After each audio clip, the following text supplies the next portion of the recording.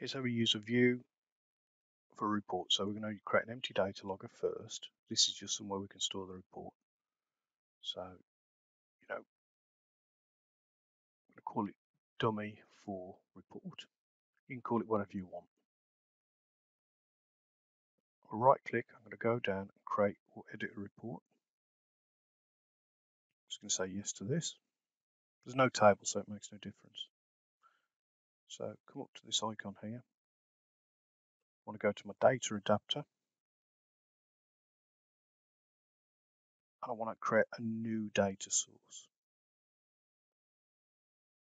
Again, we can call it anything we want.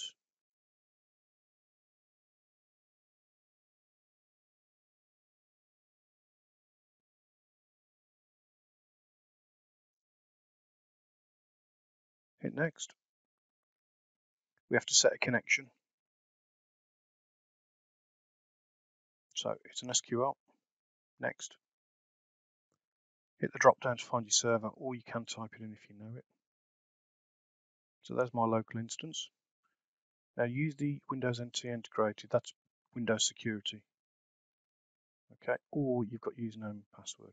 So let's select the database. So I've just created a dummy view in one of my databases.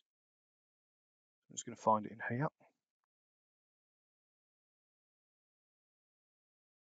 Just test the connection. Yep, it's connected fine. Hit OK. Hit next.